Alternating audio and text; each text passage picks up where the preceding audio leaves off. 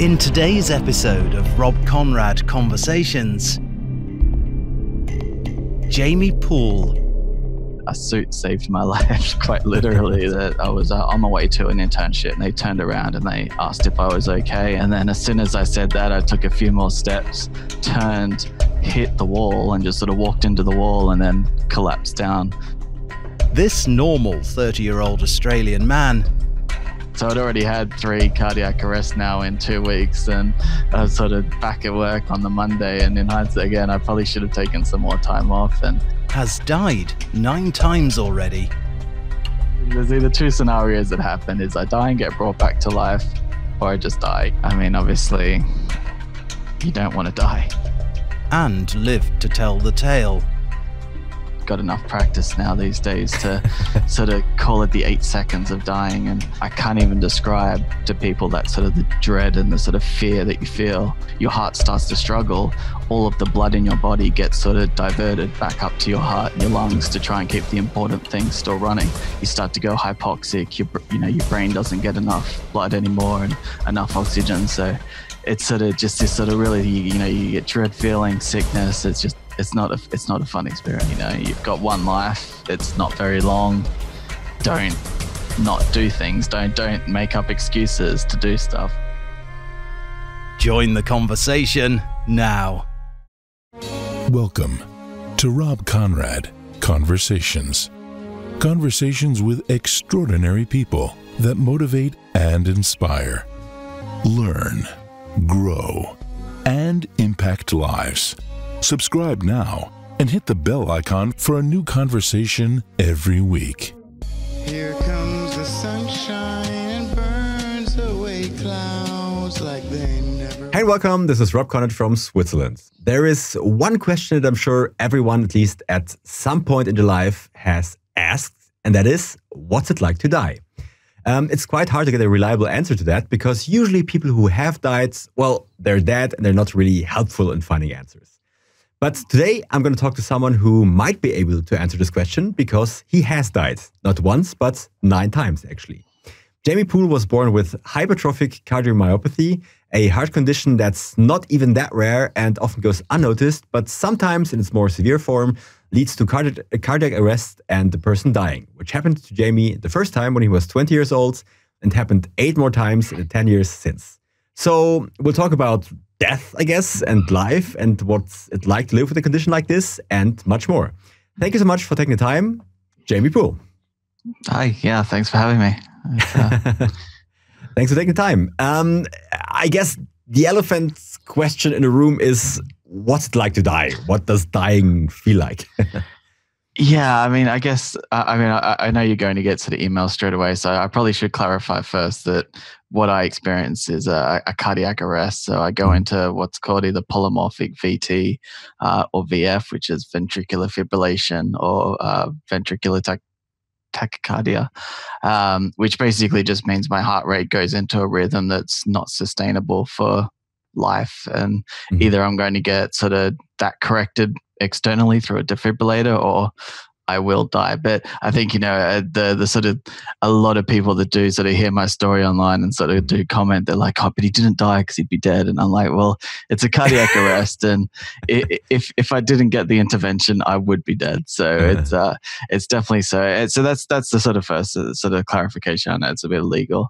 But there, in terms of sort of what it is to experience those, it's, I call it, I guess I've sort of got enough practice now these days to sort of call it the 8 seconds of dying. And that sort of stems from this sort of conversation I had with a cardiologist once who said that I've got an ICD implanted. So it's sort of like a little box that sits here and it will sort of charge up an electric shock and sort of give me a shock when my heart needs to sort of reset that dangerous rhythm.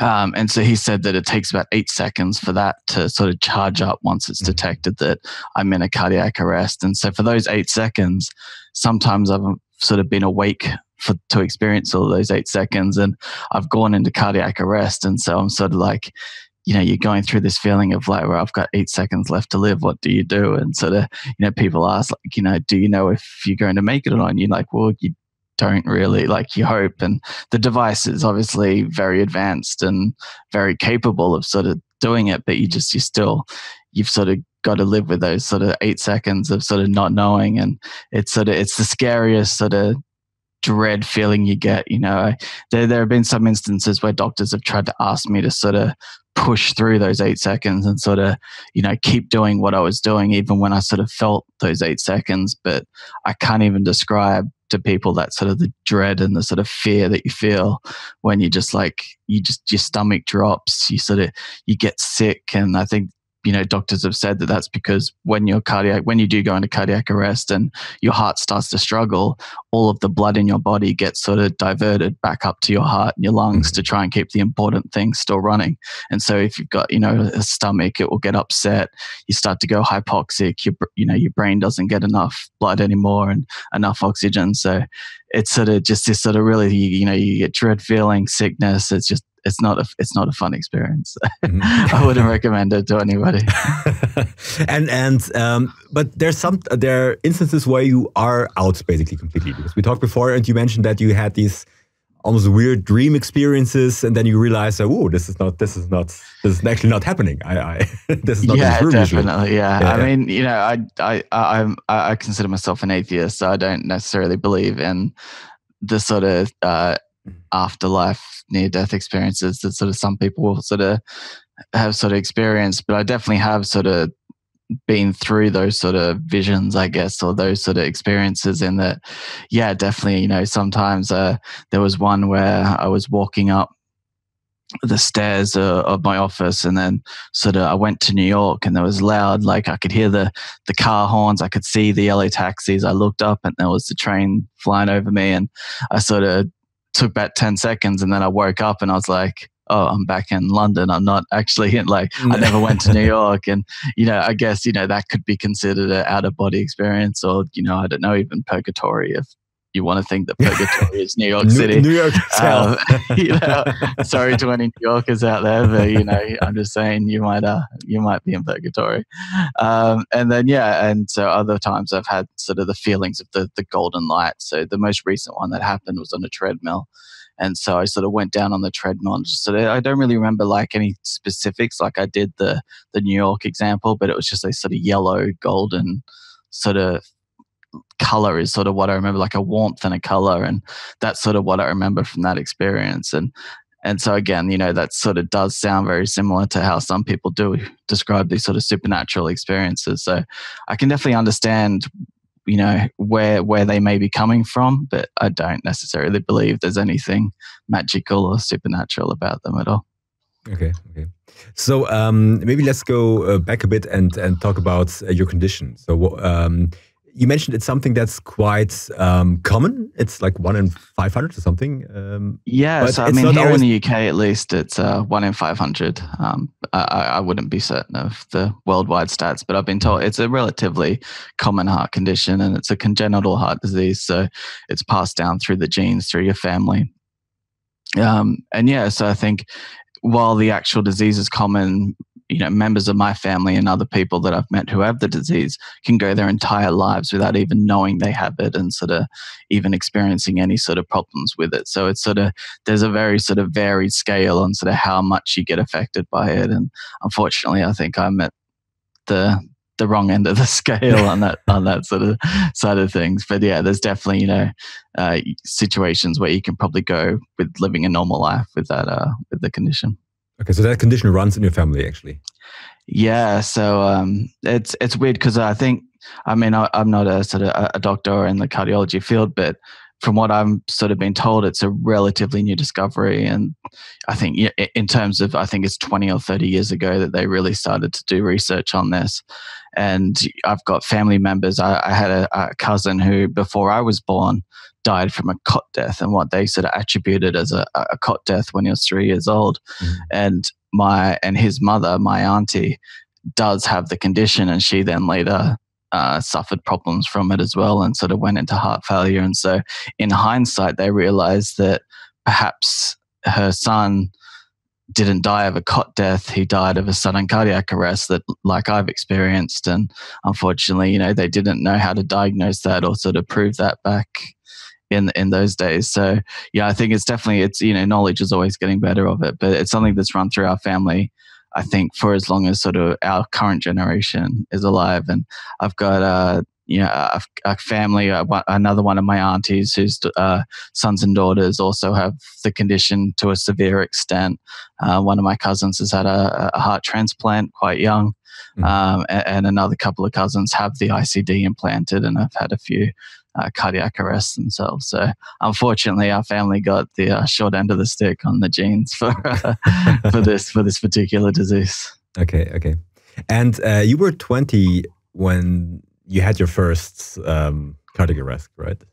Yeah. It's crazy looking back, and there were signs when I was growing up, and it's hard to sort of, again, going back to that sort of idea that perhaps they didn't really know how to identify it. And I used to be a really active child and sort of played every sport that I could. I was, quite into soccer or football and cricket, and sort of played in sort of all the local competitions. And I remember it was always hard to run for me. And a lot of these things, I guess, even to this day, I still, it's one of the biggest challenges when I come to this is am I actually feeling it worse than other people are feeling it? You don't have that sort of, so when you're a kid and you say, oh, it hurts to run, you sort of have to just, you kind of just want to keep it to yourself, because you're just like, oh, well, it hurts for everybody, and you're just being a little bit of a sook about it. So, and little things like that. And there was a case where I sort of couldn't breathe once in a cinema, and I really struggled to breathe, and sort of, I don't know what exact happened, but we went to the doctors and they prescribed a puffer for asthma. And I didn't have asthma, and after a month we went off it and I never got the symptoms again. But, maybe that was another early sign of this condition. And, so, all through my life, and then, even going through my teenage years, sort of my number 1 and 2 preferences for jobs sort of that I wanted to be when I grow up was either in the Air Force or as a police officer. And I was lucky enough to go through the Australian Air Force sort of application process, and I got recommended to become an officer in the Air Force, and went through the whole process. And they didn't pick it up once in the medical sort of testing that I had this condition. And so it just sort of, it really struck me as like, well, that opportunity didn't play out, but what if I was in a $2 billion jet when I had a cardiac arrest? And, it's sort of, it's crazy that this thing sort of was with me this whole time, and only until I was 20 did it sort of decide to sort of rear its head and come out. Okay. And what happened when you were 20? Can you describe that experience?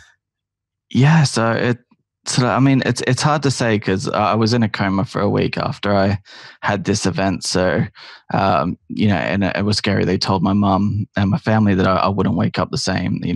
They were preparing her to say that I would have severe brain damage from the amount of time that I went without oxygen. And, and so they were sort of really surprised that I was even awake, but I'd have suffered memory loss from it. So I can't remember a month before the event. I can't remember sort of the day, and I can't remember sort of a week or two afterwards, and sort of really lost that sort of memory. And it's quite funny, my friends had sort of come in, and there was a football grand final on the weekend that I had the cardiac arrest, or the weekend before I had the cardiac arrest. And I was like, oh, who won the football? And then I was like, oh, did we do anything? And everyone was like, yeah, we went to your house for a party, don't you remember? And I'm like, no, you never come to my house for a party. Since when do we have parties at my house? And so it was really interesting. But yeah, unfortunately, don't sort of remember that much.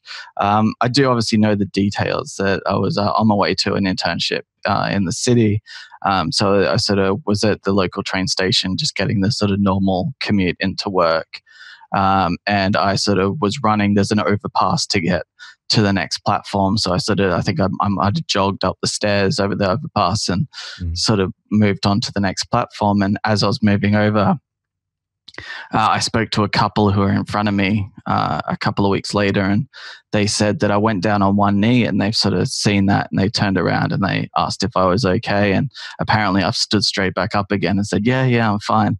And then as soon as I said that, I took a few more steps, turned, hit the wall, and just sort of walked into the wall, and then collapsed down for good. And it's interesting that we're saying that people were sort of walking around me and over me, and they're like, and even they themselves, they say, if I wasn't wearing a suit that day, they wouldn't have actually stopped me because they may have thought I was just on drugs or drunk something.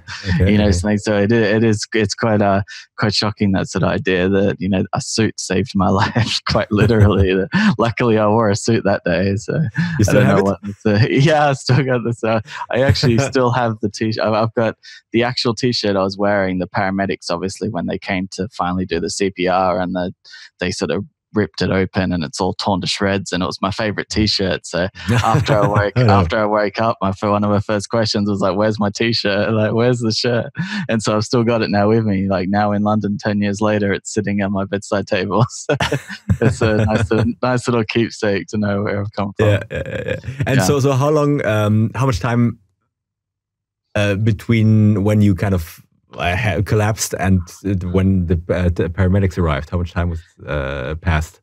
Yeah, no, this is so. I mean, I was told that it was quite a long time from the start, so that's why they were telling my family that I was probably going to wake up with brain damage, and that I think early figures I'd heard were 45 minutes that I was sort of out of it before they were able to that's long. Bring me sort of back, and and that always sort of shocked me, and they broke down the odds, and that around the world, sort of globally, if you have an out-of-home cardiac arrest and you don't have a defibrillator implanted, the chances of survival, just full stop, are 10%. Mm-hmm. So only 1 in 10 people survive these events normally, and then if you require more than 15 minutes of CPR, or if you don't sort of get that attention you need straight away, the chances drop down 4%, 1%, and sort of even lower than 1%. And then after that to wake up without any brain damage, or at least I think I haven't got any brain damage. To wake up with no brain damage, I think I was really, really super lucky. But yeah, so it wasn't until last year that I actually got the official paramedics report from the events, and 8 years later until I got the report. And it's just a super interesting read that I think, it took them 8 minutes to get to me originally. And so that's 8 minutes without any sort of support. And I asked the couple who were in front of me when I met them, did you start CPR? And they said no. So, I have to imagine somebody did some CPR initially. Otherwise I shouldn't be here. But yeah, it took 8 minutes for the paramedics to get there. And then it took them 19 minutes for them to get a sort of registerable rhythm. That took 6 shocks. They shot me with 5 shots of adrenaline.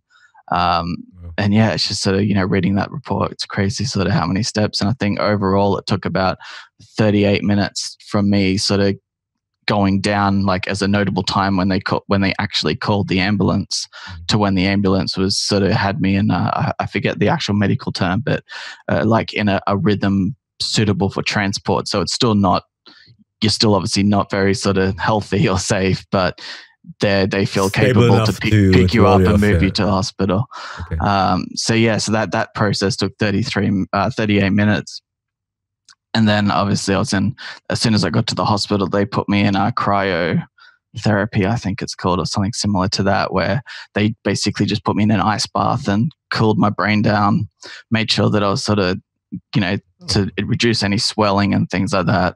And then put me into a medically induced coma to sort of recover from that. And yeah, a week later, I sort of woke up, and it's just amazing. Like they must have done everything perfect. Like they've obviously done everything perfectly after I've read that report, and sort of knowing where I've come to now, and sort of I'm healthy, I'm alive, or healthy in that sense. But yeah, it's just crazy. So what was your first memory when you woke up, or what did you? How did you feel when you woke up? And did you realize where you are? Did you realize, hey, I'm in a hospital? No, or is it just like, no, it was hey, I was just running to the train and now. Yeah, it was. I sort of woke up, and I probably didn't help my mum's sort of fears that I might have brain damage, because I think, I was obviously very drugged out on sort of the different sort of medications they had me on. And I think one of my friends came in and they were saying that, like, I just kept asking, like, oh, cool, like, how you been? What have you been up to? And then my friend would answer, oh, I've been doing such and such. And then it'd be like, oh, cool. So how you been? What have you been up to? And then I just keep repeating the same question over and over again. So that probably didn't help. But yeah, I do remember one of my first memories. I remember the nurse coming in to do a sort of a brain function test, or a sort of, they asked me a series of questions, just sort of really basic general knowledge stuff that sort of, I guess, indicates where my brain function is at. And I got 9 out of 10, and I answered. I think the question was, who was the Prime Minister of Australia? So this happened in Australia at the time, and I was like, George Bush. And they all just sort of looked around. And I'm like, oh no, wait, what? So I got it wrong, and I think that counted as a sort of a soft fail on that side of things. But then there was, obviously after that, about 3. So interesting enough for me, I didn't realize this was a thing, but the paramedics actually fractured 3 of my ribs. So I didn't even know that was a thing, that when you do CPR, that you might push hard enough to actually fracture somebody's ribs. And so they had fractured 3 of my ribs. And so I just remember that sort of first month out of hospital being strapped up around the chest, just hurting, couldn't, every time I had to cough or sneeze, I was just bracing myself, broke just my ribs as well once. Just pain for those first few weeks. And I think a little bit of paranoia and fear, because, I had to sort of come to terms with living with this sort of box that is like, at the time I thought it was a little ticking time bomb. I thought, one day it is going to shock me. Is it going to hurt? What's it going to, feel like? And so there's a bit of confusion and just a bit of fear around that as well. So they implanted that device right after the first incident? Yeah. So while I was unconscious, I woke up with the device. I think they sort of discovered that I had this hypertrophic cardiomyopathy, and it was thick enough. And obviously, because I'd had a sudden, I think, even just the fact of having the cardiac arrest out of home is just immediate qualification to put one in. It's I'm not sure if they knew I would have it again, but I think it's just, it's obviously happened once, so they imagined that it was going to happen again. So yeah, it's that I sort of woke up with this sort of, again, so rib strapping, and then a shoulder strapping with this sort of little box sticking out of my chest, which was another sort of thing to sort of get used to. And so it's an external box, and then a little wire goes in your chest, or no? So it's subcutaneous. Again, not being in the medical industry, I think it's underneath a layer of sort of skin and fat, and then but above the muscle, and so it sort of sits and sort of does bulge out a little bit, and then the wire sort of, I think, goes through one of the veins or the arteries that then leads straight into the heart. And it's quite scary getting an X-ray sometimes, because you see it, and it's this sort of like metal chain that ends down into this little piece of barbed wire down the bottom, and you can sort of see it right inside your heart, and you're like, right, I don't know if that's safe, but okay. I'll just take your word. But that thing saved you 8 more times, right? So it's exactly. It's not too bad. It's not too bad. Yeah. So then how much time, obviously you recovered from the first cardiac arrest, and then how much time passed till the second one? Yes, it was 18 months actually. And, at that point, I went back to my old ways, I guess, and so plenty of exercise, typical sort of, I was 20. So, going out partying, and, I remember specifically my friends wanted to walk up one of our local mountains, back in Australia. We've got a mountain range nearby, and not only did I walk up it with them, but I was practically high on Red Bull, and I hadn't slept in 24 hours, and I still managed to do it, and nothing happened. And, it just sort of, these little events where it's like, maybe I should have been a little bit more cautious, but then again, nothing sort of happened. So it was 18 months later, and I'd almost completely forgotten about it. It was sort of, I've done crazy stuff now, and nothing's gone wrong. So it sort of reduced my fear in that, well, if I can climb up a mountain after not sleeping for 24 hours, then I should be pretty fine doing my sort of normal day to day. And I was at my cousin's. I took my computer over, and we sort of hooked it up for a LAN gaming party. And very unhealthy day. I think we had like KFC for lunch and pizza for dinner, and lollies and sweets, candies, and just a very sort of more Red Bull. And I remember sort of about 6 a.m, we were like, okay, well, let's go to bed. Let's call it a day. And so I went downstairs of his apartment, and I forgot my phone. So I sort of jogged back up the stairs and then got my phone, jogged back downstairs. And as soon as I got back downstairs after that sort of going up and down, I just sort of felt what I now recognize as those sort of 8 seconds. But at the time I didn't know what that feeling was. And my first reaction was actually, God, I'm getting fat. Like I'm getting like, I can't even run up the stairs anymore without losing my breath. And so I was like, right, I need to go to the gym next day and get some exercise. But I was like, I'll go lay down in the bed and just see if I can calm down and sort of go back to normal. And I laid down for a few seconds and it didn't go back to normal. So I was like, well, I haven't taken my medication yet, so I better go and take my heart medication. And so I went into the kitchen to get a glass, and remember sort of reaching up to the cabinet to get a glass out of the cabinet, and everything just got really loud and like, it like sort of sound of like blood rushing to it was just a really weird experience. But so I just remember everything getting loud, and then suddenly everything was dead quiet. And I woke up and I was sort of staring at the roof of the kitchen. Sort of my head was sort of jammed under one of the cupboards, and I was sort of like immediately you're just like, okay, I think I know what happened. I think I know what happened here. And so it's just this sort of initial shock, but still that like it's a really, it's probably like one of the weirdest feelings I've ever had in my life is the thought that I wasn't sure what reality was. So sort of when I woke up, I sort of thought to myself, did I actually go to my cousin's last night? Like, did I have a party last night? Because right now I felt like I just had 8 hours sleep, and that wouldn't make sense if I was at my cousin's all night. I felt like I had a really nice sleep. And then I was like, wait, I'm staring at the roof. Oh, okay, I see what's going on here. And at the time, again, obviously being the first time this had happened since the big one at the start, I was obviously a bit frightened. And you don't typically have to call the paramedics after these events because the ICD should technically just take care of it. But yeah, I was just a bit afraid and just sort of wanted to, I had the option of, should I just suck it up and sort of crawl over to the phone to call the paramedics, or just yell for my cousin to come downstairs and help me. So I guess, probably more rightly, I started yelling for my cousin to come down and help me out. But so that was definitely sort of the first time it sunk in that, okay, I've got to, this is a long-term thing that's going to keep happening, and I need to sort of take it a bit more seriously. Okay.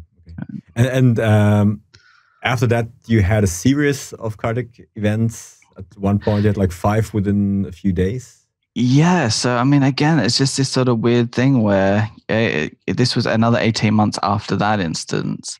And you know what, it sort of made a big change in my life. And I was working at an advertising agency in my local town. And I sort of, it was a very sort of slow sort of business there. A lot of people in my local town are older, and I work in digital advertising. So, these people struggle to turn on a computer, let alone sort of buy and sort of make sales using digital means. So, business was a little bit slow, and you sort of got given this tip, like, why don't you move to London? And I was like, well, I never really thought about it, to be honest. It never crossed my mind. And it was sort of in Australia, at least, Melbourne is your big sort of advertising capital. Sydney as well, but Melbourne mostly. And from where I live, Melbourne is a 3-day drive to get to Melbourne. So if I wanted to move my stuff down to Melbourne, I would have had to do a 3-day sort of drive to get there. Or I'd sort of thought to myself, well, why not just pack up everything and take a 3-day flight and go to London instead and sort of follow this advice. So I applied for a visa on a whim, and I was like, I'm not really sure if I'm going to get approved, but I'll go for it. And then 2 weeks later, the visa came back and it was all approved. And I don't know, I just sort of got this bug, and I got the visa on the Wednesday. On the Thursday, I went to a travel agent and said I want a one-way ticket to London. And then on the next Saturday, I left. And so everyone was a bit shocked. They're just like, I'm going to London next week, like, for good. I'll see you later. And yeah, so again, it's just, so 18 months had gone by. I just moved to London. I had 50 kilograms of luggage. I sort of bought a second bag. So I had massive luggage with me. And some of these early hotels, one thing that you'll sort of find if you like people who live in London will know, it's not very friendly to people who don't like stairs. And so every train station, especially 6 years ago, it's gotten a little bit better now, but 6 years ago, none of the train stations I had to go to had stairs. So I had to sort of try and carry these 50 kilograms worth of luggage up and down flights of stairs, through little tunnels, up more hills. None of the hotels that I stayed at cheaper hotels because I just had a few paychecks sort of with me. I didn't save up for it. And so I stayed at cheaper hotels and they didn't have any stairs. So I've carried this 50 kilograms of luggage everywhere with me and nothing happens. No shock, no cardiac arrest, no nothing. And then sort of 18 months after that the first one, I'd got a job and I was working at an agency, and I went down. I was walking on my way there, and again, I'd forgotten about it, but I felt that feeling, and I was like, okay, I kind of know what that feeling is now. But again, this is only the second time I felt it, so I sort of my first reaction was more, oh, I'm unfit, not anything wrong is happening. It's like, I've got to stop eating those chips. I've got to, get this diet in London hasn't helped me out. And but I do remember at the time, and like, I find it's kind of funny in retrospect that I looked in a mirror, I looked into a window in a shop front that I was next to when I felt this feeling, and I looked white, like I was just pale, like ghastly pale. And you think I look white now, like I was, there was a noticeable like paleness to my skin, and I didn't think anything of the time. Again, I just thought, I need to get more sun. I need to go get a spray tan or something. And so I kept walking, and I rounded the corner of the office, and I saw a couple of colleagues sitting, sort of having a cigarette in the morning over the sides. And I was like, okay, well, I'll go say hello to them, and sort of hopefully the process of just going and sitting down with them will help everything calm down and go back to normal. And unfortunately, from what I've been told later is that, once you go into these abnormal rhythms, it's, especially with a VF, it's very, like, it's near impossible for it to come back naturally. You're either going to full on die, or you get a defibrillation or something to stop it from happening. It's not just going to go away. So I sort of sat there, and it got worse, and I felt it come in, and then I passed out for a few seconds. And when I woke up, one of my colleagues was like, "Oh, you all right?" And I was like, "I think I just died." They sort of took a moment and ran upstairs, and again, naturally, just they called the paramedics. At this point, I was like, I don't need a paramedic. They sort of called one, and from that I took, so I mean, it's partly my fault. So from then, a week later, this was on a Thursday, I went back to work on the Monday the next week. I probably should have taken a few more days off. But then I sort of went through the week fine, and then come the exact same next Thursday, the exact same time in the morning, I got to my office, and this was the event where I was walking up the stairs, and I felt fine. I felt really good. Normally I'm a little bit hesitant with stairs just because of, again, it feels hard. So so I sort of take my time, but I felt really good this time. And then I think, I woke up at the bottom of the stairwell. So again, it's just one of those moments where you sort of put two and two together, and you're like, right, and sort of sprawled in this really awkward position up against the wall down on the bottom of the stairs. And again, luckily a colleague sort of came across me as they were coming in that morning, and and as they would naturally do, they called the paramedics. But so that was sort of, and then unfortunately with that event, I had so as soon as my defibrillator returned me to normal at the bottom of the stairs, my heart went straight back into those 8 seconds again, and I could feel it go straight back in. And so I went actually into a second cardiac arrest straight away as a rebound. And from that event, because I had the two in a row, they took me to a local hospital, and I had to sort of stay in observation for a couple of nights. But again, that was sort of, I didn't. I went back to work the Monday after I'd sort of been released from the hospital, and I was like, I'm fine. Yeah, don't need to worry. And so I'd already had 3 cardiac arrests now in 2 weeks, and I was sort of back at work on the Monday. And in hindsight, again, I probably should have taken some more time off. And it came around. And it was another Thursday, and the exact same time of the morning. And I sort of made it to the front door of the office, and this is where I sort of started to notice the physical effects that happened. So this time I felt those 8 seconds, but I also felt sick and I vomited. And then I tried to call for help on the the intercom on the front of the door.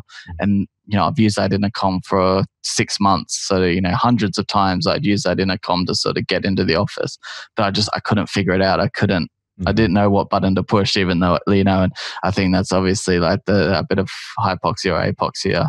I couldn't think of how to do it. So I just sort of had to sit down and just think about my family and my mum and wait, and hopefully, fingers crossed, wake up in a couple of seconds. And obviously I did. And it's quite funny. I got the same paramedic all 3 times, and it's you again. Literally. Come on, make an effort he here. Said, like, he got his breakfast at a cafe around the corner from our office, and he said he's been in the line for a bagel every Thursday for the last 4 weeks. And he hasn't been able to get his bagel because every time he gets a call, you die, cardiac arrest.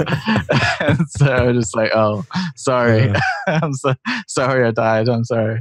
But, so that that was 4 times, and again, I at that point I did take 2 weeks off. I was like, okay, maybe my body's trying to tell me something. I should take a few weeks off now. And my company was really, really good, so they actually paid for my mum to fly over here to London, and they put her up in accommodation just down the road from my house. And they covered all that, and they paid for it, and they're really amazing with it. So I've been super lucky to sort of be at the place that I work at. And so I spent sort of a mini holiday with Mum, 2 weeks, just recovering and sort of getting back to what I would consider normal. And sort of a lot of these things as well, especially around that period after I had 4 in a row, I was starting to get a little bit of paranoia, and I was starting to sort of double guess. It sounds silly, but when I don't believe in the supernatural, but when Thursday come around again, I was like, right, I'm just going to stay in bed all day. I'm not going anywhere. I'm not moving. It's a Thursday. Once Thursday passes, I'll be good to go again. But yeah, so there's a little bit of this like, I guess I think I spoke to a doctor afterwards, and they said it might be PTSD or something similar to that, just from sort of the events. And and so just spent those weeks recovering from that, and just sort of getting my mind right and back to normal. And unfortunately, when we all thought it was over and done, it sort of happened one more time, so it ended up being 5 in the span of 6 weeks. So to about 2 weeks after I went back to work, went up the stairs fine. Everything was normal. I'd been working for a couple of days already. Went down to get lunch and sort of jogged across the road, and it was raining. So I sort of did a bit of a power walk / jog to the cafe. And again, at that point, I was quite proud of myself. I was like, oh, look at me jogging and not freaking out and not worrying about it. And like, who says I've got PTSD? I just jogged across the road. And then I probably should have touched wood at that point. That was probably so I walked up the stairs of the office again. I felt great. I was like, wow, like I walked up the stairs without even having to sort of pause or reflect or anything like that. I was really really pumped. And then my HR manager at the time, she stopped me on the stairs, and this is where it started to go wrong, I think. So she sort of had a chat, and I was fine to have a chat, but I definitely wanted to stop at the top of the stairs just to take some deep breaths and compose myself. And I knew I needed that.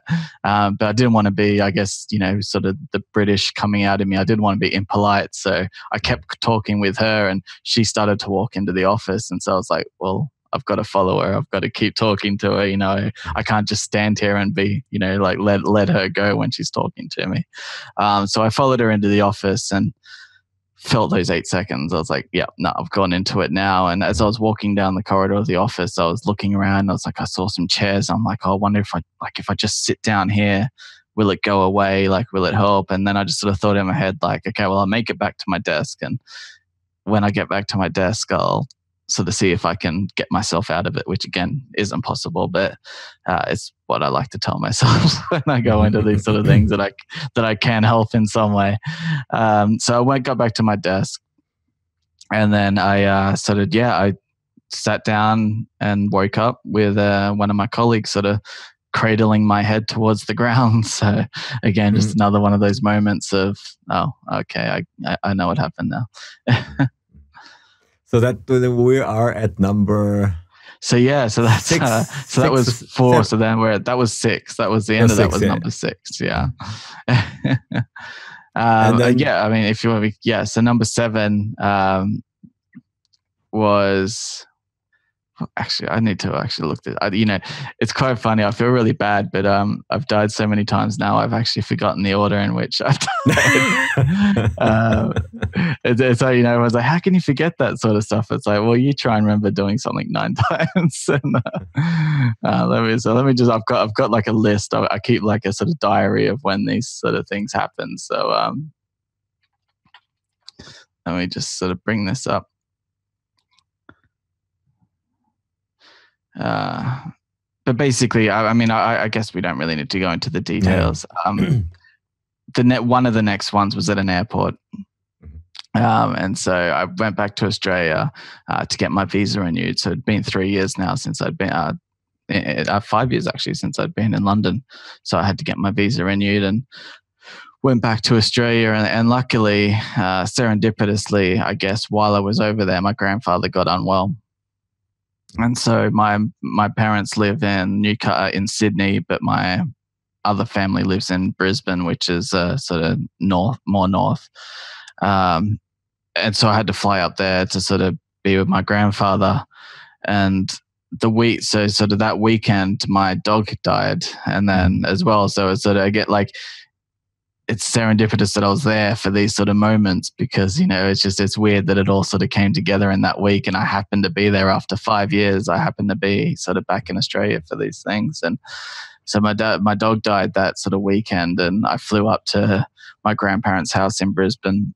And when I was at the airport, I sort of, again, it was, not to be, I'm not superstitious, but it was a Thursday. Oh no! Come on, that's mean. That's really mean. Okay. I have asked my cardiologist, like, is there anything, like, is it because I get to a certain point in the week when, like, my body has had enough? I don't know, So it was a Thursday, and I sort of in Australia. I mean, it might be sort of similar in some European countries, but when you get sort of to an airport, sometimes you don't have the arm go straight to the plane. You have to sort of go down the stairs, walk, and then you have to walk back up the stairs to get to the terminal. And so I was a little bit, I'm still a little bit scared of stairs even to this day. And I sort of had my carry-on luggage with me. So I took it as super easy and really simple. And I went really, really slow. And I was walking slow for a reason, because I was like, okay, like, again, it feels hard. I really hate these sort of how hard it feels to walk up the stairs and how hard it feels to walk afterwards. And so I was slow, and my mum obviously very sort of distressed about her father, and sort of she wanted to sort of get out of the airport as soon as possible to get there. She had sort of zoomed ahead and was well sort of on her way out the airport. And I was sort of making my way up the gangway towards the terminal, and Farron, like, straight away I felt myself go into that. I was like, oh, like, really? Like, I was trying so hard not to trigger it. And I got out there, and again, like, I mean, at this point I should have learnt, but my first thought was like, okay, well, if I can just, like, maybe I can walk it off. Maybe it will go away. Maybe it will just go away by itself. And unfortunately it didn't. And so I was like, no, okay, I've got to stop. So I dropped my luggage and just sat down in the middle of the terminal. And I think that sort of raised a few eyebrows of people nearby. And luckily one of the girls, or a girl nearby, sort of asked me if I was okay. And I was like, no, I think I'm about to go into cardiac arrest. And she went and got the flight staff and sort of went from there. And it was one of sort of the more interesting moments in my life where, the paramedics come, and it's this big fiasco because you're in the middle of an airport, security's rushing over, like there's a bunch of sort of people involved. And when the paramedics arrived, they needed to do an ECG, which is the leads that sort of keep track of your sort of your heart rhythm. But because I've got a little bit of chest hair, it wasn't actually sticking to the pads. So in the middle of the airport, they're like, okay, well, we need to take off your shirt and we're going to have to shave your chest hair off. So there's 300 people standing around me and I'm just there like getting my chest hair shaved off so they could do the CCG. Yeah. I'm like, well, that's an experience. I'm never going to forget that feeling. So it was probably the most embarrassing moment of my life. But yeah, and like again, my grandfather passed away that week, so it was quite an interesting week. And I guess it could have been a lot worse in that we could have lost my dog, I could have died, and my my mum could have been would have been devastated. So luckily, the ICD saved me on that occasion. And what did your mom say? When she rushed ahead. So obviously I've been, gone now for 20 minutes. I don't know where my mum was. I think she was well out of the airport waiting for our ride to pick us up. And I got a phone call while I was sort of sitting down on the ground getting handled by the paramedics. And I picked it up and, it's sort of the relationship we have with each other. And my mum's first words were, like, where the F are you? Where the F are you? And I was like, I just died. And she's like, oh, again? All right, I'm coming back. Today? So she's like, oh. And like, she always blamed me for it. She's like, Jamie, like, goddamn, like, like, why? I was like, I'm sorry, I didn't mean to. But it was, she obviously didn't mean it, and she was sort of more concerned about her father. So yeah, I definitely, there was nothing malicious in it or anything. So, but yeah, no, that was sort of, one of them again. There was either 7 or 8, and then sort of the most recent one that I've had was at a hospital actually. So since then, I'd been recommended by the doctors here in London to sort of start talking about transplant, and sort of obviously this has happened 7, 8 times now, and it didn't sort of seem to be stopping in any sort of sense. And they've done a bunch of tests. They've done an EP study where they sort of fed some like wires and chemicals up through my groin to like, I think they literally tried to kill me. Like that was the point of the test, because they just wanted to see how, like what would trigger it, because they just don't know what was actually triggering these things. So they tried a bunch of things to trigger a cardiac arrest, which is really weird feeling. You sort of like, I was in this operating theater and laying on a surgical table, and all these guys, sort of like looking around, and they're like, oh, we need you to strip down. And I'm like, okay. So I stripped down to my underwear, and they're like, no, you need to strip down even more. So you're laying naked on this operating table, and they're putting these chemicals in, and they're like, okay, now we're going to give you a chemical that's going to try and put your heart into a cardiac arrest. And you're like, no, that's okay.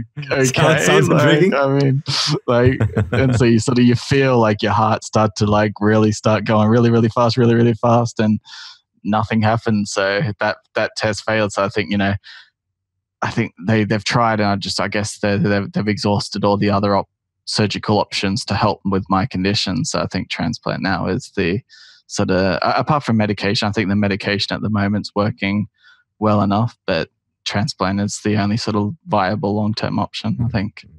Okay. Yeah. And so then when did you die? Yeah. So, and what day was it? I'm getting lost in my side stories. And that's the other question. What day was that? Yeah, I didn't keep track of that day, actually. I'm not sure what day it was. But yeah, so I was at the transplant hospital. I was getting an assessment done to see if I needed it. And a part of that assessment is a treadmill sort of exercise test. I think it's called an MVO2 test, which is like a max oxygen something.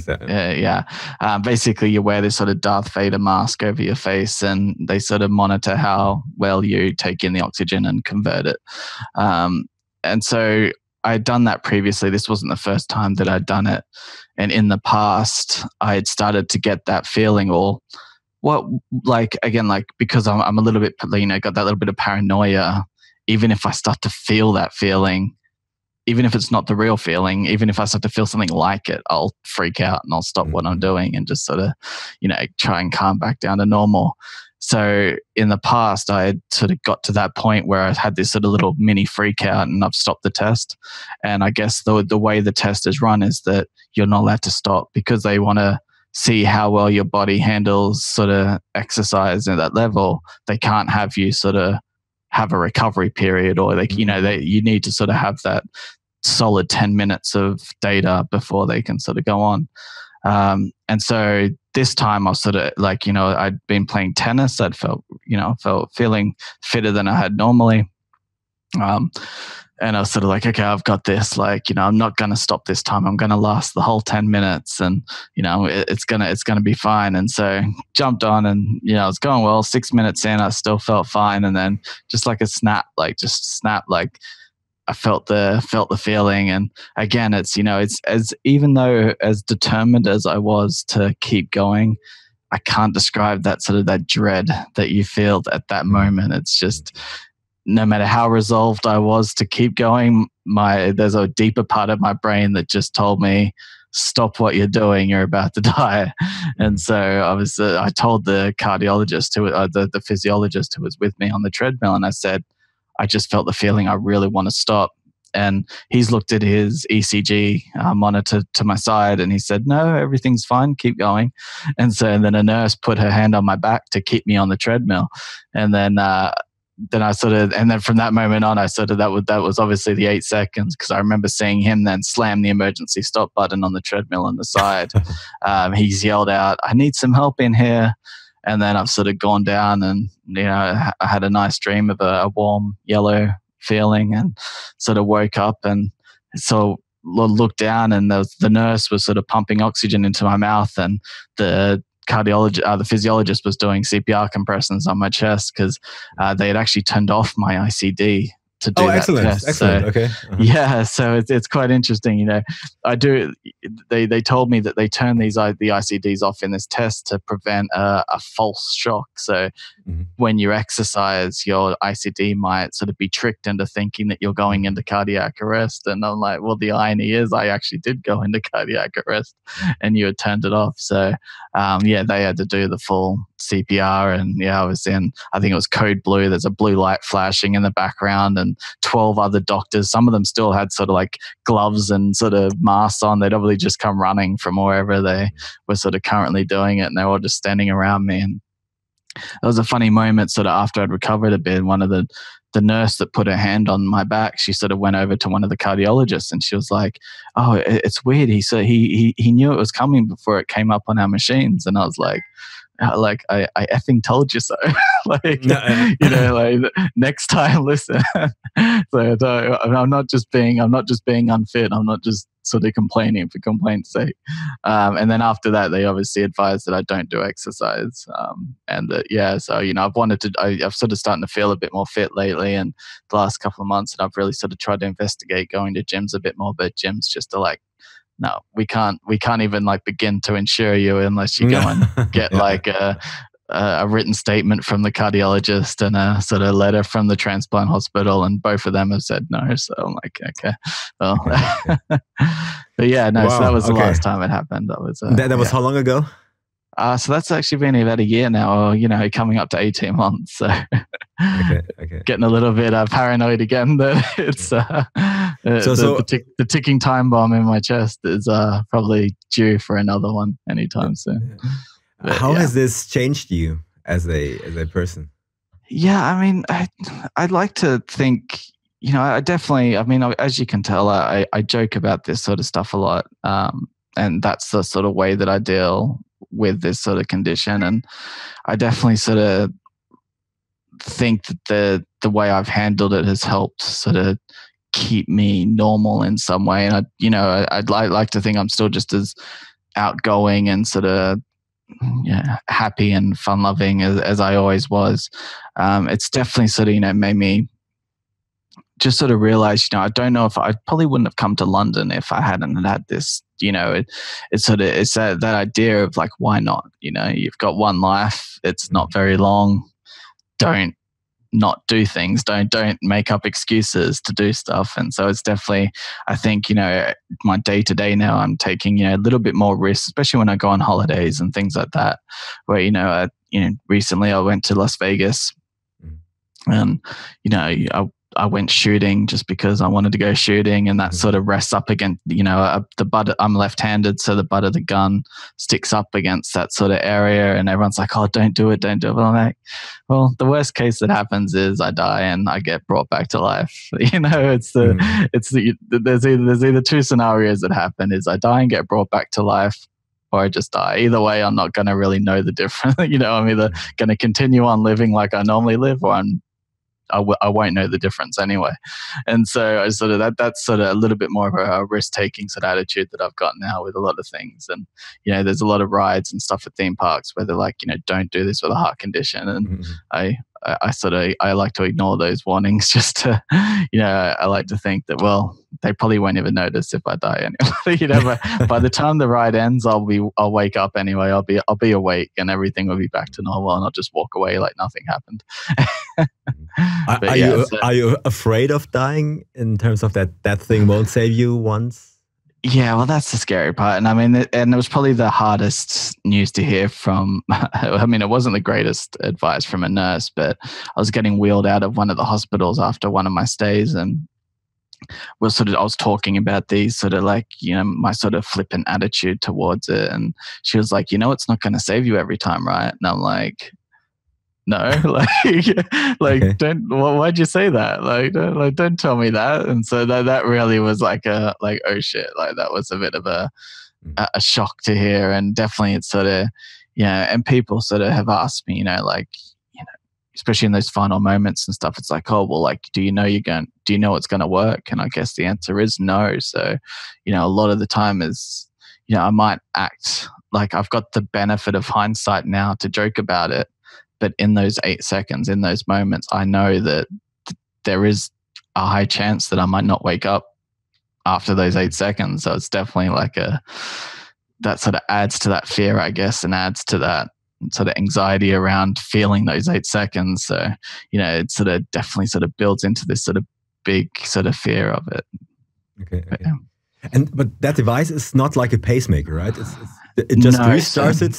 So why don't you have a pacemaker as well? That might keep your heart stable. Yeah. So I mean, the way I understand it, again, people in the medical field would probably sort of scream that I'm saying inaccurate, but a pacemaker is there to actually pace your heart's rhythm on a full-term basis. So people who need a pacemaker sort of have conditions where their heart can't naturally keep a steady rhythm going by itself, so it needs some assistance with a pacemaker, and the pacemaker is an always-on sort of option.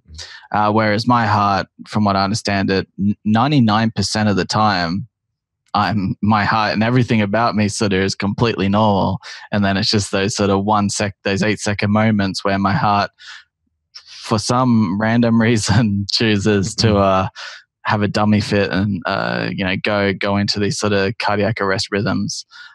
So in that case, I don't necessarily need constant monitoring. I just need it to work for those 8 seconds. Okay. And so I guess there's a difference in power needs and all those sort of technical stuff. But yeah, I think the difference is people who need pacemakers actually need sort of constant sort of support in a rhythm, whereas I just need it to shock me back to life when I go into cardiac arrest. And pacemakers, I think there are dual function ones, but pacemakers by themselves don't provide that ability to shock you back if you do go into arrhythmia. I understand. Okay. You've had 9 close calls, and let's hope not. But then, in theory, the 10th might be the last one, or the 11th, or the 12th. Have you prepared for this? No, there's I definitely have had to have the sort of conversations and serious think, I've had to sort of seriously sit down and think, how do you handle dying in the 21st century, especially, what happens to, I guess, I've almost got a benefit in knowing that it's coming in a really, I don't know the best way to say that, but it's so, should I start preparing my, questions like, what should I do with my Facebook channel? Like, like what do I, like all my photos that I ever taken are on my Facebook account. I don't really, they're either on cloud storage that I use, different cloud platforms, or Facebook and on social media. And so like, how did my family get access to any of my content when I pass away and things like that? And so, I've probably more so than the normal sort of 30-year-old have had to sort of think about, what, like how do I sort of like, how do I sort of handle this if worse comes to worse? And even, the sort of the scary part now being in London is obviously so far away from my family. I've got no family here in the UK. So, if I do have if there is sort of a time period before it actually sort of happens, that maybe I get too sick and sort of goes down that route, especially with the transplant route, do I want to be in England for that process? And will I be well enough to fly back to Australia, or will my family have to fly here? So it's, it's definitely stuff I don't like to think about. Of course. But it's, it's things that I've had to think about, I guess. And that's the sort of, those aren't the fun sort of reflective moments of my day. Yeah. And have you like planned it out till the end? So have you decided I want to have a cremation or I want to be buried, or did you? I haven't made any formal plans. I mean, I'm definitely an advocate for donations. So I've got my Australian donor card, my UK donor card. Definitely, I think, I'll go on a little spiel here, but the, in the UK and Australia, at least, it's an opt-in system for donations. So you have to manually and specifically go to, I think, it's the Ministry of Transport or the Department of Transport, and actually say that you want to be a donor and register for a donor. And even then, your family can veto the process after you've passed away. So it's, it's not even good enough to say that you want to do it yourself. You need to sort of make sure your family's aware of that. And my mum and my family are very much aware that I would want to be a donor should anything happen. Obviously they won't be able to take my heart, but they'll be able to hopefully take some of the other body parts. And yeah, definitely, I think, people just need to realize that, how much your organs mean to some people when they, you do not need your organs when you pass away. Your body is a vessel for your brain and your consciousness. And once you've passed away, the rest of your body is just going to rot.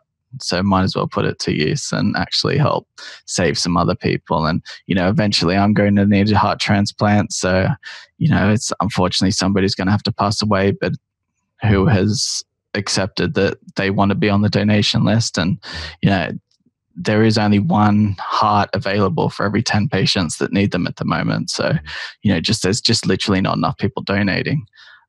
So definitely, that's my sort of wishes immediately. And then perhaps donate my heart to a university to continue study, give me away as a cadaver. I mean, I'm very much of the sort of, I'm not religious. I'm not superstitious. So my body is a piece of flesh. And so I want them to actually do something useful with it.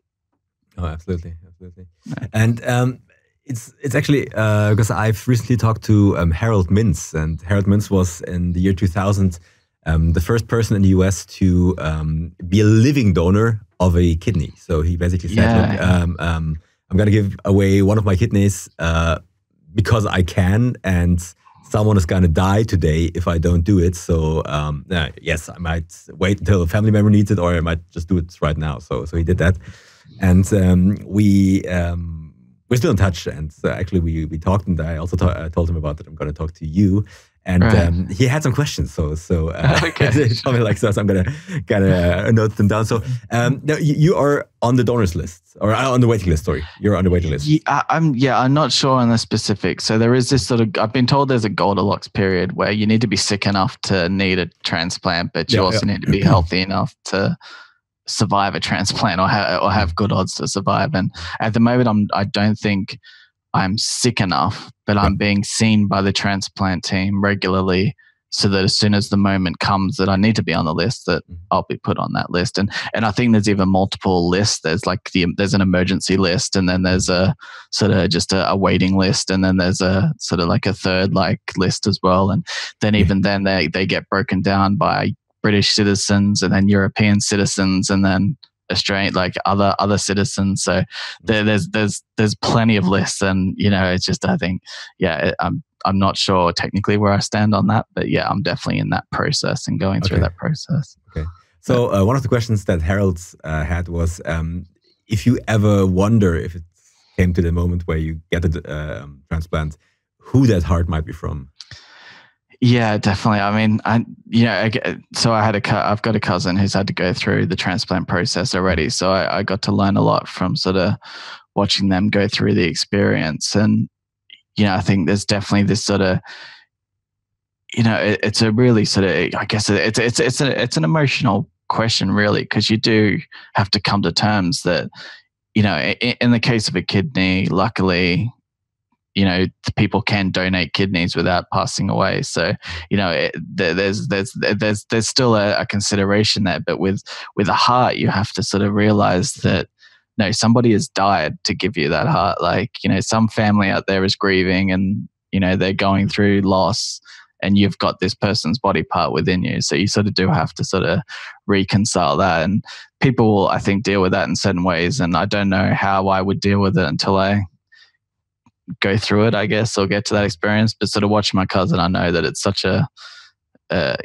personal sort of moment of reflection, and sort of so how I would deal with it, I'm not sure. I mean, I don't know if I'd want to get in it's one of those things, because you got to, am I going to, like, would that family be proud of me? Like, would they, it's like, would they want their child's heart to be within me, or like, am I going to do that heart justice? And there's a lot, if I find out that the heart belonged to this amazing, like this really accomplished person, like, is there a responsibility then, knowing that, to do something more with my, it's just, so there's a lot of questions that you obviously think about, and you just sort of, you have to sort of go through. And, I think in many situations, people choose not to acknowledge the person. And I think that's a valid point on itself. I don't know if you've seen the recent movie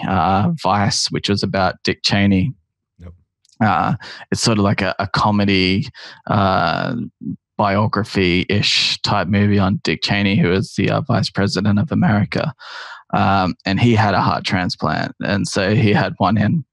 And, in the movie, they make a point in sort of demonizing him and saying that, oh, he's such a cold person, because when he got his heart, he never referred to it as somebody else's heart. He always referred to it as his new heart.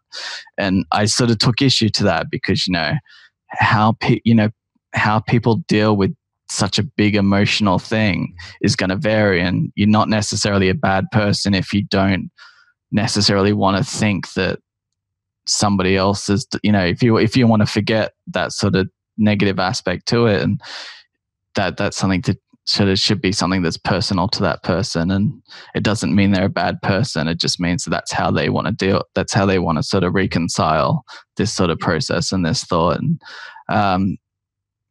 so I think, I'm not sure exactly how I'll deal with it. I think it's just going to have to be something I'll take. I mean, I'd like to think that I'll still be lighthearted about it. I don't know, I'll still joke about it. I think that's ingrained too much in my personality not to joke about it. I'll be making jokes about whose heart it is, I'm sure, and that I've got somebody else's heart, and all the sort of puns and jokes you can think of.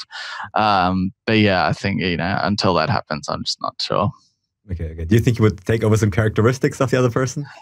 I mean, that's a sort of supernatural question, isn't it? How much does no, I mean, I don't think so at all. And in a respect, I do kind of agree with Dick Cheney in that, a body part is a body part. And I think that's what people need to realize more, is that, I think one of the biggest reasons that people don't get donations is because they sort of feel like their organ is theirs. It's like, it's a part of, it contains their life, or it's a part of their living experience. And really, we're machines, and it should just be a matter of taking out one part and putting in another part. It's not. It doesn't know the life it's lived. It doesn't, apart from the health conditions that people may have, it doesn't have a sort of memory, or it doesn't sort of act as if it's, oh no, this is Jamie's heart, or this, it's like, no, like it doesn't know that. No, it's just another, it's like going to the mechanic and getting a new carburetor put in your car. It's just, you're putting in a new spare part. Okay. Which obviously, again, it's hard. It's probably hard for people going through the grieving process to sort of think of it that way. And I can definitely understand it, but there is such a donation problem at the moment. And I think, people attributing these sort of feelings of attachment and sort of saying, oh, well, such and such was a painter and now you're going to be a painter. It's, I think that's just it. I can definitely understand it. I just don't think it's at the right healthy case for it. And looking at the other side of things, I mean, you mentioned that that's a great person whose heart you might get potentially. What if you would get a heart from like this wife-beating, child-molesting, racist, I don't know, dude, and you know it? Would you mind? Would you care?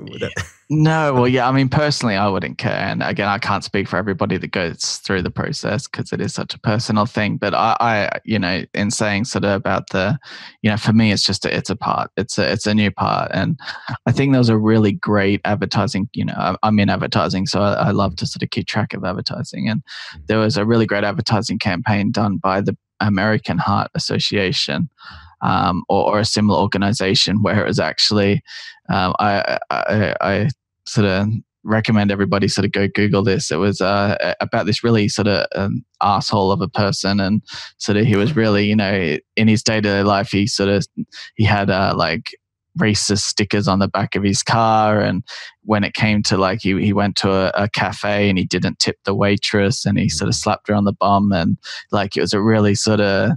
And sort of the premise is like this guy was a nasty piece of work his entire life, but he dropped dead of a cardiac arrest just after he left the cafe, and they found out that he had an organ donor card in his wallet. And so it was like, well, you can be a nasty piece of work your entire life, but you can actually do some good after it by being a donor. And so it does, it doesn't really matter how bad you are a person in your life, just being a donor sort of helps somebody else then live a life. So yeah, it's I don't think it would affect me at all. And Harold had another question that I found quite interesting. Let's say you would be at the point where it's so bad that you really need a heart now, basically, and it's this or then the worst way.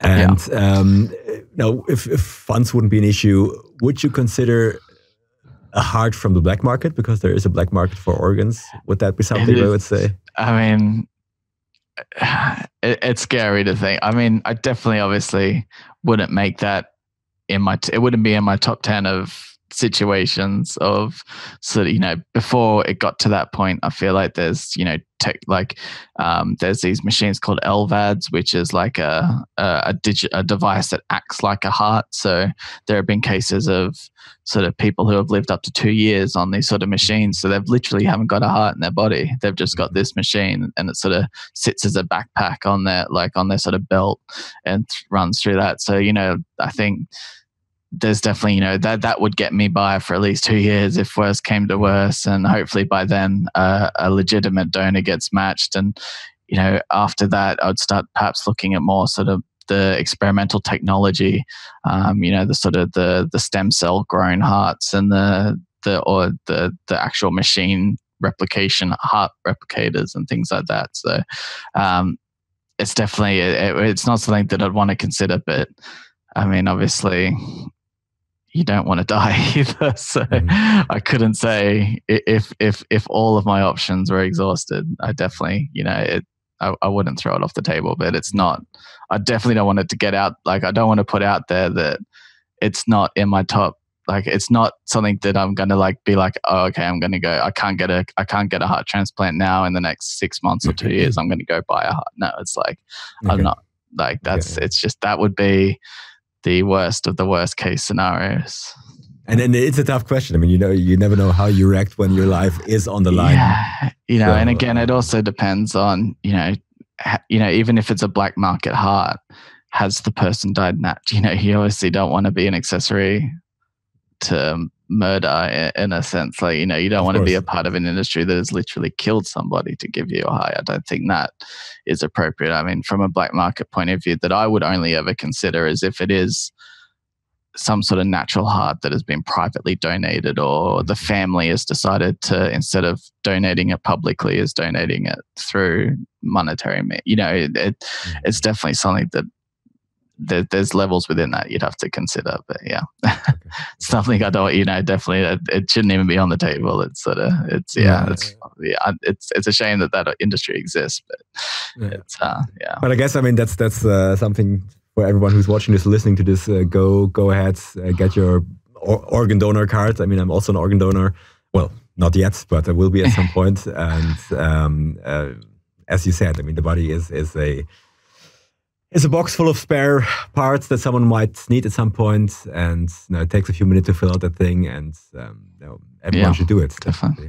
Yeah, and I think especially in Europe, I think the tide's changing to make it an opt-out system, which will really help. So I think Denmark or Sweden or something like that, they have this opt-out system, which is way better. They have like 97% donor rate, which is that's how it should be. Actually. I think as soon as it becomes opt-out, donation shortages won't be an issue, because there'll be so many organs available that there'll be more organs than there will be people who need them. So I think, definitely, support politicians that support opt-out and go from there. And, it's still, if you have religious objections, you can object, but by default, it will be taken as being in instead of out. So, you mentioned that you mentioned religion. You're an atheist. Have you always been an atheist? Has that changed since you had your experiences? Or I mean, it's interesting, I look forward to seeing the comments on this, especially when I've sort of said this in previous interviews that I've had in newspapers. Is straight away I've had death threats on Facebook from Christians saying that they're going to send me to hell, and I'm going to hell because I don't believe in Jesus and the afterlife. And there was a Chinese person who actually messaged me on Facebook saying that they weren't the perfect Christian, but they think that I should, I'm going to hell if I don't believe in such and such. And I was like, wow, like I didn't, like, you're Chinese. Like, A, I didn't necessarily think that Christianity was that big in China, and B, I'm pretty sure Facebook's illegal. So you're breaking the law to threaten me about going to hell. I was like, that's dedication. But no. So yeah, I am an atheist. I've always been an atheist. It's always seemed to make sense to me. I've never really grown up religious in any sort of sense. And even to the point, I do believe that I've become a stronger atheist since these events than before. And it's almost, I think I'm starting to, I definitely lose my patience a little bit more these days with, people who claim they've had near-death experience, claim they've experienced the afterlife from sort of these events. And it's not so much, I definitely I don't think they're lying. I don't, I know firsthand now that they could experience something, and that they are perhaps experiencing something. For me, like, I start to lose patience now in that sort of arrogance of saying that because they experienced it, that makes it the afterlife, or that makes it real. And, again, being sort of atheist and scientifically minded sort of all my life, I'm much more inclined to note or think that my brain is very easily tricked and it's not infallible. And I just sort of lose patience with people that think that their brains are so special that just because they had a nice dream of meeting Jesus, that means that it really happened and they went to hell, and it's sort of, you never really, and again, just sort of on these experiences, you never really sort of meet a Christian who wakes up and say they met Muhammad. You never really, you don't have the Muslim that woke up and was like, oh, actually, the Christian God is is real, and I went to heaven, not to. There weren't 72 versions. It's so subjective to your local experience, and I previously have been to New York, and I really like New York, so I can imagine why that manifested in it. Like, not so sure about that, huh? But I can imagine, and that sort of helps explain why that manifested in my experience, and and just that I know from the chemical dumps of adrenaline, all the different sort of neurological chemicals that are going through your brain. I mean, like, when people talk about near-death experiences, like your body is freaking out. Like, it's going through such an experience, and it's doing everything it can to grasp onto some sort of functioning level. And it's just, how can you say that you can trust your body at that point? Like, how can you say that your brain, I mean, you can trick your brain right now by Googling optical illusions. That no chemicals are needed at all. You can make yourself think that a circle is moving when it isn't. So if you can't even differentiate when you're awake and you're conscious that something is real or it isn't real, how can you differentiate when you're going through a experience like that something is real or not real? So, I think, I've started to lose a little bit of patience since I've had all these events. And so it's definitely strengthened my atheism in a way from that point of view. Okay. It's probably the same with psychedelic drugs. I mean, I've talked to Dr. Rick Stressman a few months ago, and the drug he's been researching, DMT, he's been researching it for a few years in the mid-90s. And the funny thing is, people went through very similar experience regardless of their belief and their status and where they're coming from. And when we talked, he's at a point where he believes that this might be actually, let's say, a pathway or a doorway to whatever else there is outside of there. Sure, yeah. And I mean, I think he obviously will know much more about the science behind it than I do. But from face value, when I look at something like that, I would probably suggest that it's actually the opposite. The fact that everybody, regardless of their belief or their background, is experiencing the same thing, that should say perhaps that is the actual way that chemical reacts with the human body, So it doesn't matter if you're Muslim or Christian. If you're all experiencing the same thing, it just shows that you're all human and that this chemical has a certain reaction with human bodies that causes this sort of experience. So, I mean, obviously, he obviously will know more about the science and sort of what's possible and not possible, and he's sort of free to have his own beliefs. But yeah, I mean, I feel like there's always more of a more natural explanation to these sort of things than jumping to the supernatural. So did you ever have any experiences on psychedelic drugs that would be similar? No. I mean, I've tried to keep clear of psychedelic drugs. In terms of what has changed in my life, I definitely have a much more different relationship with alcohol and drugs. I don't want to either just flat out poison my body either more than it is poisoned, and I'm on quite a few medications as it is. And then the other part is that I don't want to alter my perception of life to a point where it's sort of life for me is the way I experience at the moment is everything, and so experiences are everything, and living is everything to me, and so I don't want to sort of ruin that by sort of perceiving it in any other sort of way, I guess. So I sort of definitely has changed my sort of attitude towards these sort of different chemicals and drugs and alcohol as well. How has this impacted your social life? How do your friends react, or are your friends afraid? Because I have to be honest, we've been in touch for a while now, and it's probably completely strange, but when you didn't reply right away, I was always thinking, oh Jesus, did something happen to him? Like, did he die now between the last email, and why isn't he not replying for the past few days? Like, I mean, it's probably a stupid thought to think, but that's kind of stuff that just goes through your head, or at least went through my head. So, do you have friends who say, "Oh, maybe we shouldn't do this or that with him because what if he dies while we're playing poker or are at a restaurant?" So no, I mean, I think I've tried to make my heart I think my friends know now that it's something I live with, but it's not something that I sort of let stop me. And even sort of on the alcohol and sort of going out point, I'm still the first one to go out to the pub and go sort of out to a club afterwards. I definitely don't let it stop me. I just don't participate in some of the more sort of the drug taking and that sort of thing. So it's definitely like I'm still out there and doing it. My friends know sort of I will tell them when I've hit my limit, and worst case scenario is I'll tell them when I feel that 8-second feeling.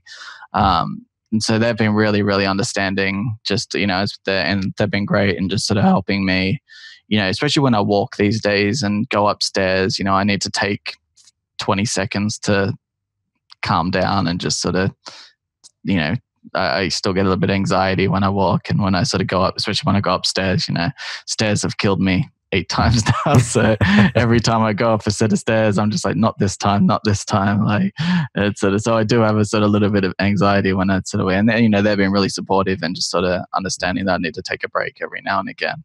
But it does definitely, when you're meeting somebody new and sort of, and dating and things like that, you do sort of have to either just suck it up a little bit, or sort of, it's quite funny, as you were saying, like you didn't know if I'd passed away, or you didn't know if I was, if I'd had a cardiac arrest or not. I was actually sort of talking to a girl online and on these sort of dating apps, and we'd arranged to have a date, and I'd sort of, that was just before I went into cardiac arrest last time at the treadmill. And so this was, because I think that actually, to be fair, I don't want to say it, but I think it may have been a Thursday. And then now that I think about it, because I was in hospital they kept me in observation Friday, Saturday, Sunday, and I was supposed to go out that weekend. And I remember just sort of messaging her on the Sunday and just being like, oh, sorry, I didn't get in touch. I died on Friday. Like I died last week. I couldn't. We couldn't go out.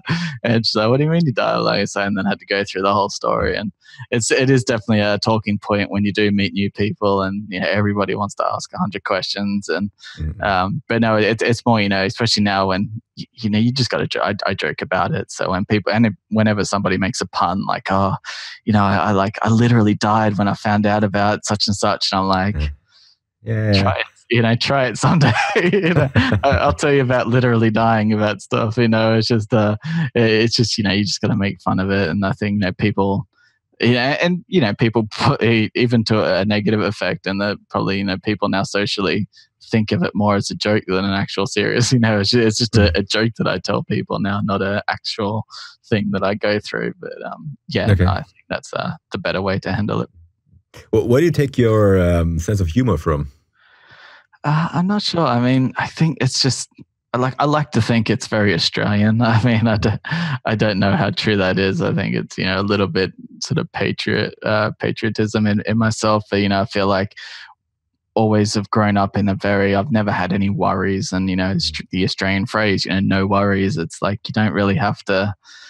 Yeah, and even people that sort of ask me now, it's like, well, aren't you worried about being in England and sort of all this? And I'm like, well, the benefit of being Australian is that worst case scenario is I have to go back to Australia. It's like I have to go back to Australia. Oh my God, I've got to go to a place called the Sunshine Coast and live out the rest of my life like back there. And so really I don't have to worry about that. And Australia's got a good healthcare system, which again, so I don't have to worry about that. And I haven't had to worry about that here in England. So I think, it's definitely afforded me the ability to keep it in the, sort of, just compartmentalize it into the back of my mind and sort of not worry about it. And that sort of then lends itself into just making jokes at its expense. And I think, I'm not sure. I mean, I think I've grown up on comedy. I couldn't even say where I get my sense of humor from, but it's definitely just sort of the way I deal with it. And Okay. And does it impact the way you plan your future? Like you mentioned at the moment you're single, so if you would find a partner and you would think about kids, for example, would you say, maybe that's not something because you never know and have this condition? Or yeah, definitely. I mean, I do want kids, and then I obviously sort of then think about the sort of the genetic screening treatments and the sort of I follow.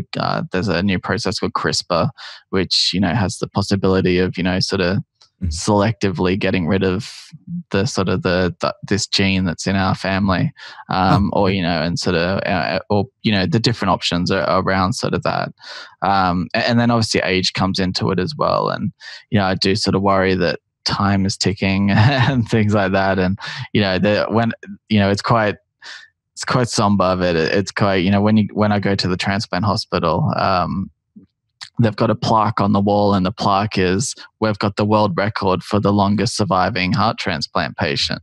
And I'm like, oh, well, that's reassuring. And then you look and it's like 28 years, and you're like, well, I kind of want to live longer than another 28 years kind of thing. And so you just sort of think like, well, like if I have it now, do it, like, will I be healthy enough in 15 years when they're a teenager and things, so yeah, it's definitely something that I do think about, and do want to think about and sort of planning for it. But then there's also, I'm not there yet with my career. I've had a great time here in London. I've been in London now for 6 years. I do want to make America my next stop. So sort of my next chapter, I want it to be in the United States. How does health insurance play out on that? How does the political situation, luckily with Obamacare recently, so in the last couple of years, I can actually get insurance, because if I went there previously, most of the insurance companies probably just wouldn't even insure me, or they, they just have ridiculously high premiums. So now with sort of the latest changes, I can at least get insured and be treated the same way. So we'll see how that plays out under the new government and future governments, but I definitely have to keep my eye on those sort of things. The biggest thing that does stop me from moving to America is health. So it's the one thing. It's not the money, it's not job, it's not anything else. It's like, what's the health insurance like? What will I do for health insurance?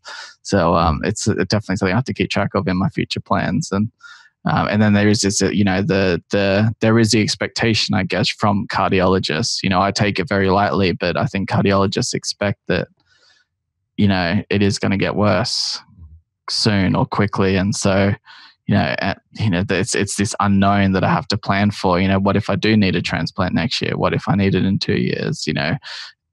How does that process happen? A lot of it is also, like, because I've lived outside of Australia for so long now that I'm not sort of on their medical system anymore, like sort of as a patient. So if I was to need a heart transplant and I decided to go back to Australia to go with it with my family, I'd have to go back onto the Australian system. I'd have to go through all the processes of seeing the cardiologists, of doing the tests, of sort of getting all those sort of steps. And that's not going to be a quick process. That's, that may take 6 months on its own. So not only do I need to know 6 months in advance if I need a transplant, I sort of, need to make sure that I'm healthy enough to travel back to Australia within those 6 months to get a transplant and start that process. So yeah, it's definitely, it definitely complicates my future plans, but in saying that, I feel like I have this sort of bug of adventure and sort of risk. And I do just want to I think my next move is just to sort of pack up England and move to New York, and that's where I'll sort of make my next chapter, and I'll see how it plans out. Again, worst case scenario, I have to go back to Australia. So that's that's the worst case scenario. Okay. Yeah. And in terms of the psychological component of it, you mentioned that you had these like almost PTSD-like symptoms where you were, Thursdays are obviously a thing that's not too high on your priority list, I guess, than stairs. So what does it do to you in your day-to-day life? Yeah, so I do, it's really hard, I guess, for me just to even tell the differences, and sort of, I do try work on it. But I went and saw a counselor once to sort of get help with these sort of feelings. And, so at the moment I sort of walk, and then I'll maybe get 5 minutes or 10 minutes and I'll get stuck in it. Like, it's quite funny. Like, I can now tell when I'm starting to get anxious about it. So it's just, it's a quick phrase. Like even to the point where like one of my friends will be like, "Oh, you haven't stopped recently." And then like, that is just like, okay. Oh shit, I haven't I haven't stopped. Should I stop? What, like, should we keep going? And then that like causes me to sort of get anxious. Okay. And then that feeling of being anxious is similar to the feeling of going into cardiac arrest. So, it's this sort of really quick vicious cycle that speeds up. And then I just like, no, I have to stop. Mm-hmm. Like, I'm just going to stop and stand here for 5 minutes and just get my breath. And so again, being with sort of friends that understand that and are really supportive of that has helped. But yeah, I like to joke that, I'll stop in the middle of the road if I have to. And I have stopped in the middle of the road. I was crossing Trafalgar Square here in London, and I sort of felt that feeling, and I was like, well, it's quite a wide road, so I could either try and push through it or just stop in the middle of the road. And so I stopped in the middle of the road and just waited for 20 seconds, and people beeping their horns. And I'm just like, well, I haven't been hit by a car yet, but I've died 9 times from walking. So I'm just gonna, I'll take my chance. I'll take my chances with the cars. I think I've probably got a better rate of survival. But so yeah, it's definitely this sort of there is this sort of element that I do need to get over. But I went and saw a counselor, and he's like, okay, well, when you feel those feelings, keep walking. Like just push through them. You'll slowly train your body to realize that they're nothing. They're just your brain playing tricks on you. And so I was like, okay, great. So we went out the back of the hospital and went for a walk, and the counselor's like, how you feeling? I'm like, oh yeah, I'm feeling fine. And then no, I felt it. I felt like this sort of feeling. I was like, I felt the feeling like I really want to stop now. And he's like, nope, let's just keep walking, keep pushing through it.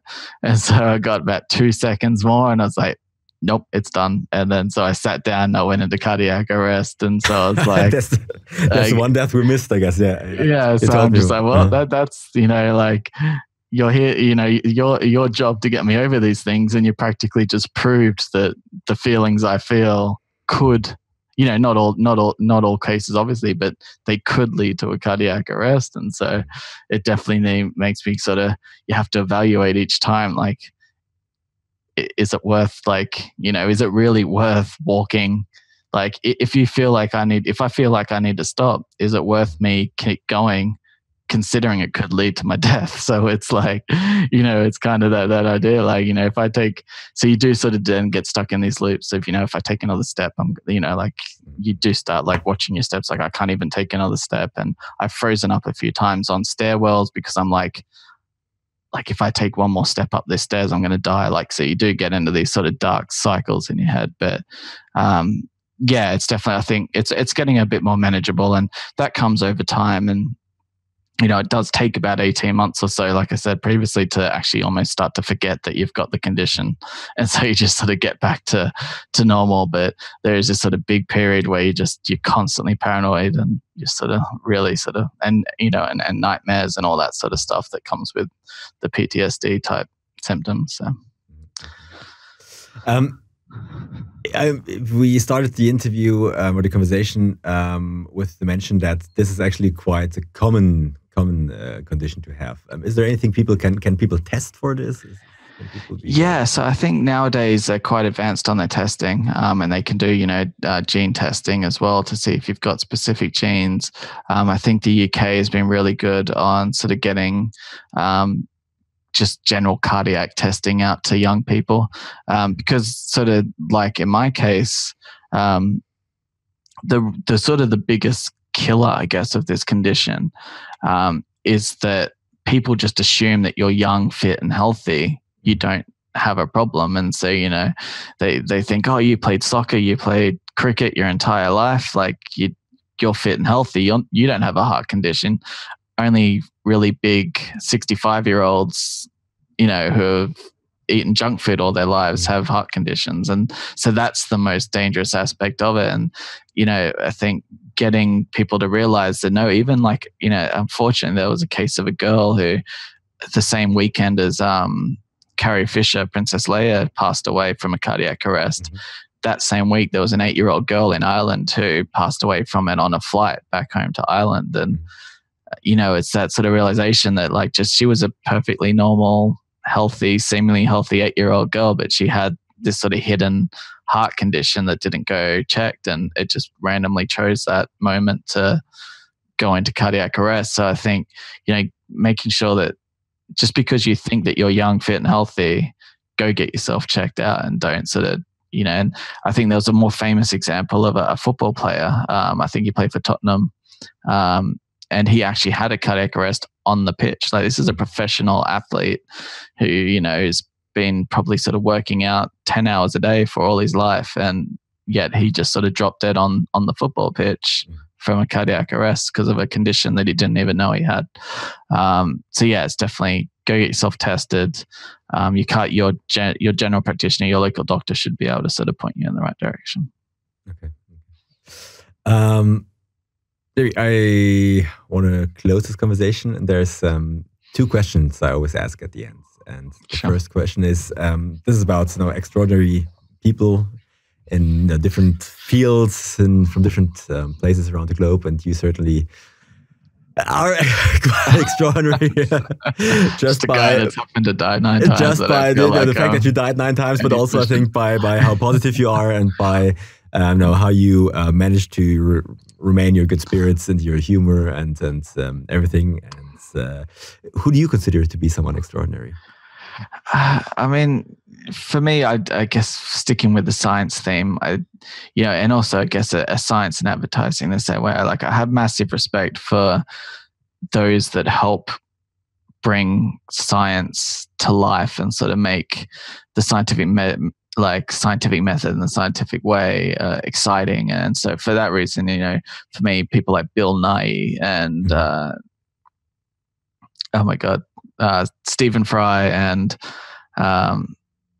my mind's just blanked and I feel really, really bad. The astrophysicist, who's also really outspoken about this. Oh my God, I can't believe I blanked on his name. That college dude? Neil deGrasse Tyson. Neil deGrasse Tyson. Oh my God. I'm sorry, Neil deGrasse Tyson. If you do ever see this,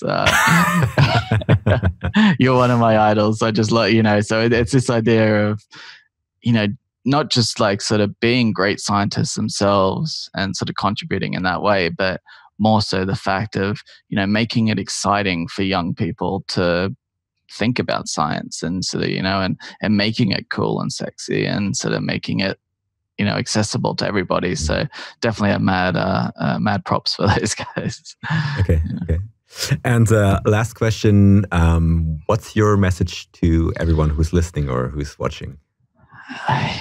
So, I mean, for me, it's sort of this thing that it's definitely sort of struck home because of this is just, a lot of people, especially sort of the religious, they ask, well, how can you find meaning if you don't believe in a religion? And for me, especially with this all happening, I am so awe-inspired that I exist at all.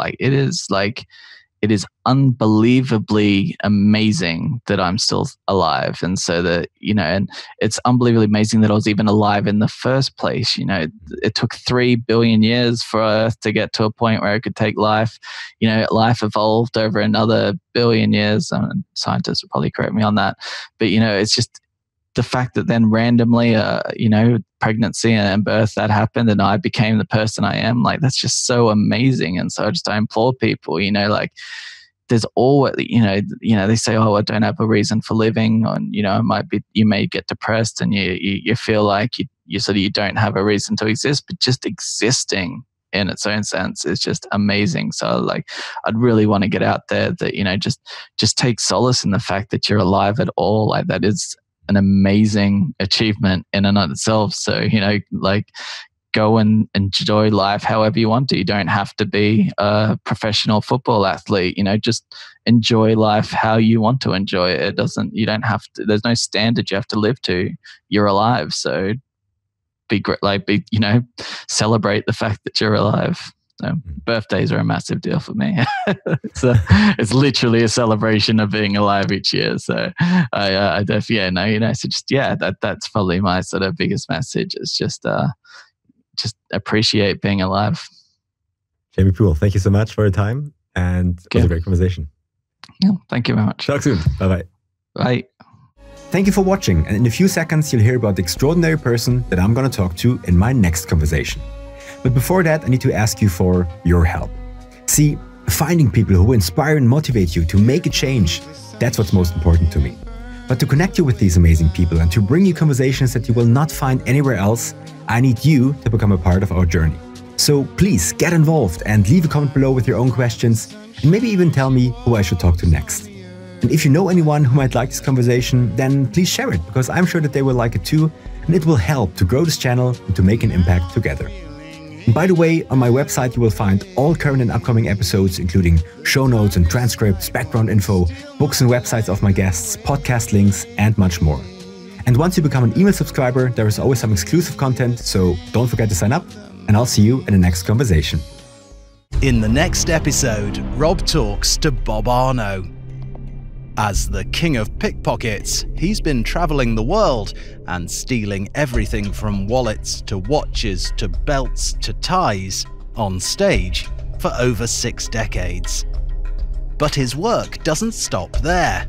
He has mingled with criminals, thieves, and con artists from all over the world to learn more about their tactics and techniques and the psychology behind these crimes.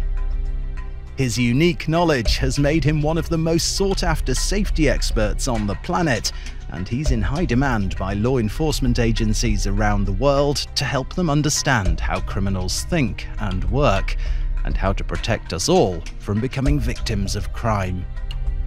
Rob and Bob talk about how he got into pickpocketing in the first place, the amazing amount of money a skilled street pickpocket can earn from this profession, how you can protect yourself and your family while traveling, and much more. Join the conversation now.